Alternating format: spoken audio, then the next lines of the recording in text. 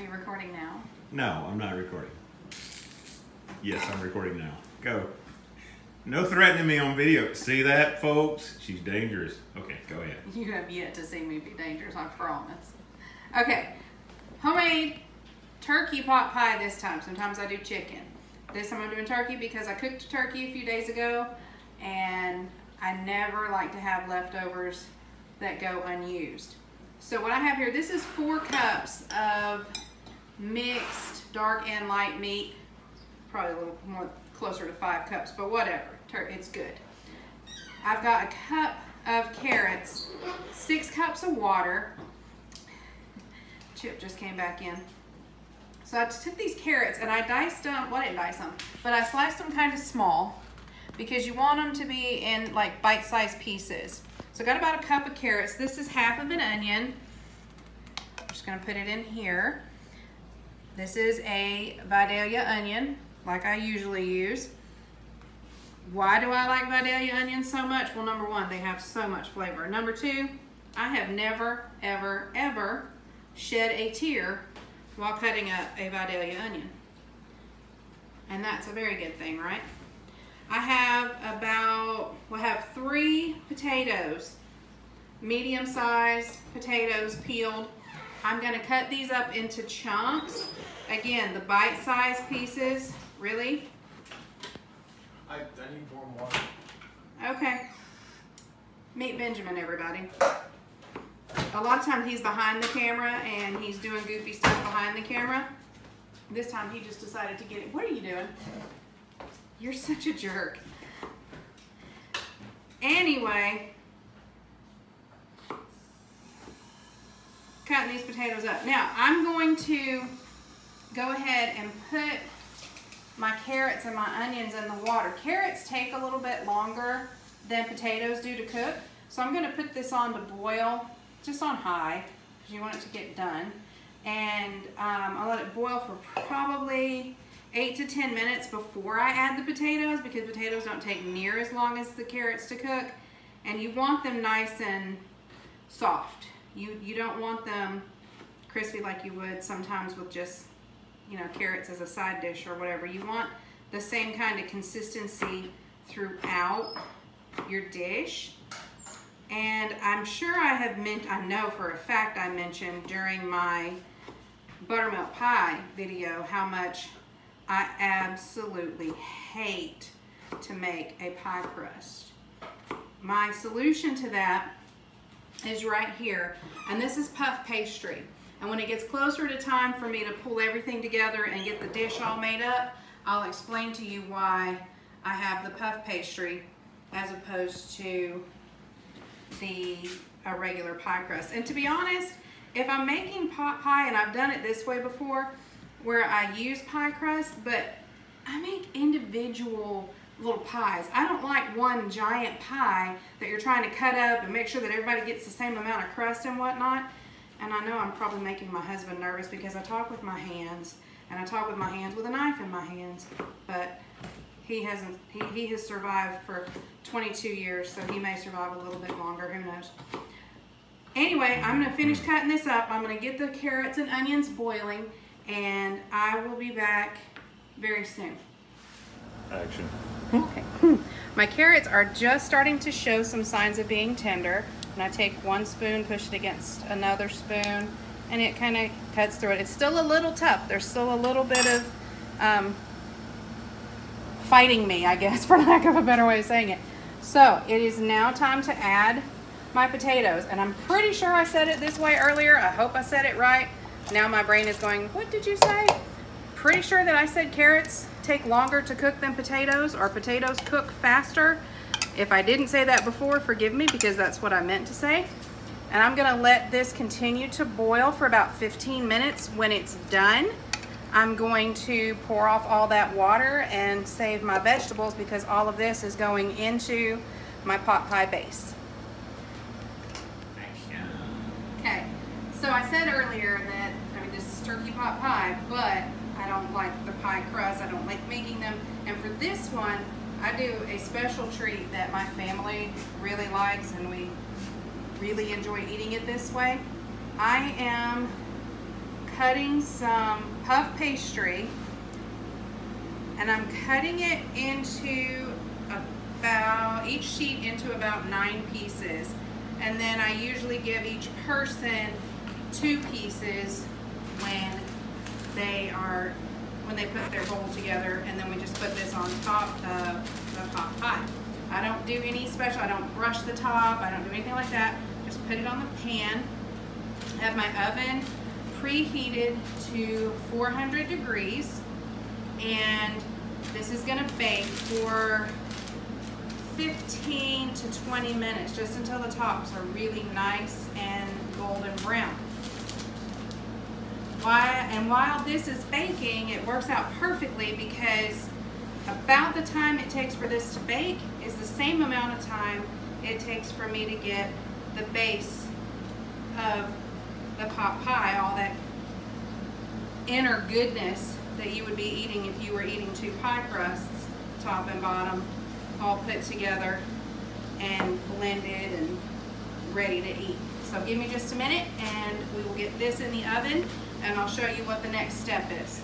All right, I have in my pan here, I have added 3 tablespoons of butter and a tablespoon of flour because I'm making a roux. This is kind of like a gravy. If you've ever had chicken or turkey pot pie or even beef pot pie, it's a gravy. The filling is like that. This is 2 cans of cream of chicken soup. You could do cream of mushroom, cream of celery if you like. I just prefer the flavor that cream of chicken gives me. Now mixing that in, now that's just not doing a whole lot but getting even thicker. So I'm gonna add in 2.5 cups of milk. So that gets started thinning down. See, isn't that better? But I'm also going to add a cup of water because this will get really thick really fast. Just realized my oven got turned off for some reason. We need that oven at 400, don't forget that, okay? But I'm adding this cup of water. By the way, my burner is on about medium high right now because I want this to start mixing together pretty quickly. You can see right here my carrots and potatoes and onions, they're all done, and the reason this is sitting on top of this pitcher is because, like I've said in other videos, I saved my water. Anytime I boil something, I save my water so I can use it on my plants. I could have conceivably used some of this water in here, I just didn't know how much there was and I just didn't fool with it. So, I have my spice mix here. This is 2 teaspoons of salt, a teaspoon of pepper, 2 teaspoons of garlic, and 2 teaspoons of thyme leaves. You could do ground thyme as well, but I'm using thyme leaves for this one. I just think thyme is the absolute best flavor to mix in with any kind of poultry.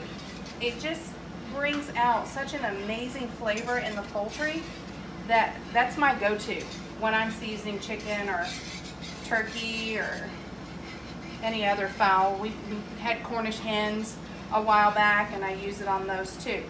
You're gonna want to watch your roux because it could get a little thicker than you want it to, and that's fine. Just add more water, thin it down. Now, again, when someone asked me a while back, thank you Mary Ann, about being economical, feeding a big family, that turkey is giving us 3 meals because I have enough turkey left that I'm gonna freeze it, and then sometime down the road, I'm gonna make another turkey pot pie, and everything's, the turkey part, the hard part, is already done. This bag is a bunch of leftover vegetables. A lot of times when we have leftovers, people will eat the meat, they make sandwiches or whatever, but they don't eat the leftover vegetables. So I save them and I put them in a bag, and I freeze them. I just keep the bag in the freezer, and oh, okay, we've got some peas left over, throw the peas in the bag. This one is mostly peas, which is fine, but I noticed that. So I'm just gonna throw this whole bag full of frozen vegetables in here, and I'm saving myself at least 1.5 cans that I would ordinarily have to get out of the pantry and use in my mix. I'm also adding in, here's my carrots and potatoes and onions. Gotta have that flavor. Now, like I said, that bag was mostly peas, so I am going to drain a can of corn. Throw that in there too. I really like the flavor contrast between corn and, my hands are clean, I promise. Between corn and the thyme and the turkey. I don't know why. I just really like corn in all my soups and stews and all this stuff. And the last thing I'm adding here is my turkey. Now, you gotta keep in mind if you're using those frozen vegetables, it's gonna take this a little bit longer than if you don't have frozen vegetables, just add a can of peas. Don't worry about the frozen vegetables part. I think that actually had a little bit of green beans in it too, but who cares, right? It's a hodgepodge. So I'm gonna stir this up. Once those frozen bits get all thawed out and start pulling in those flavors too, I'm gonna let this simmer for about 15 minutes. However long it takes for those puff pastries to get done is how long I'm gonna let my dish here simmer. And you can see, Chris, can you get a close-up on that? Look at all those beautiful, wonderful seasonings and all the vegetables coming together. You can already see that some of those peas are coming up and pulling out of that frozen block. And this is just where I have to pay attention because, you know, hitting it here, hitting it there. Look, I'm knocking some peas off of the frozen block so that that warmth of the rest of it can get to it. It shouldn't take long. I would say within 5 minutes, I would have this whole frozen block unfrozen. You can take it out and thaw it first too. You don't have to do it like I am and dump it in here. But it's really convenient if I'm putting together a stew first thing in the morning in the crock pot before I go to work. Throw that frozen block in there. By the time I have lunch, I come home for lunch, come in, stir it up. The rest of the day it just sits there and simmers and it's ready whenever. And this is a good dish too for whenever. My boys are in and out today. Abby, I don't think Abby's coming home today, but the boys are in and out today. They're gonna eat at different times and all they have to do is just come in and warm it up or eat it as soon as it's done. It doesn't really matter because this dish holds its flavor beautifully and everybody loves it. Oh my goodness, my guys eat huge portions of this, which is why I'm using the whole package of the puff pastry instead of just one sheet like I would do during the school year when not everybody's at home. And that block of frozen stuff is already almost thawed, so I'm gonna get my puff pastry in the oven, and when it's all done and all ready to go, I will show you what it looks like. All right, my timer just went off. That was crazy timing. And I'm gonna take the puff pastry out so you can see how pretty this is. You want it a nice golden brown. And those look good. And do you love these bowls? My mother and I kind of went crazy last fall and we found all these on sale for like $1.75 a piece. So we bought a whole set of fall dishes. And I figured since I got my heart broken this morning when I opened my email from Target and saw that they had a back to school ad, and we still don't know what back to school is gonna look like, that I would make myself happy and use my fall bowls since fall's my favorite time of year. Here's how I serve this. I'm gonna come over here and look at this, y'all. Doesn't that look amazing? Turning it off. After it all melded for probably about the first 5 minutes, I had it on medium high. I then turned it down to medium low and just let it simmer for the rest of the time that we waited on the puff pastry to cook. You need to make sure that you are stirring this the entire time. I mean, you don't have to stand over it and stir, but make sure that you're stirring it and paying attention to it, because what will happen is all your heavy stuff will go to the bottom and you'll end up with all this big clump of goodness that could possibly stick though, and you definitely don't want it to stick because that's a heartbreaker. So pretty fair sized amount in my bowl. I'd say that's what. Move stools out of the way, Chris, folks. there's a step stool. Y'all, if you ever do anything like this, make sure that you get the step stools and things out of your way. So, cup and a half, 2 cups of the mix. This is falling apart in my hand. Just put a couple of these on the top so that when you go to eat it, just stick that spoon in there, break it all up. I like to break it up bite by bite, and then, you know, get a big bite of the mixture from the inside too. It's still steaming, look at that. Not look good.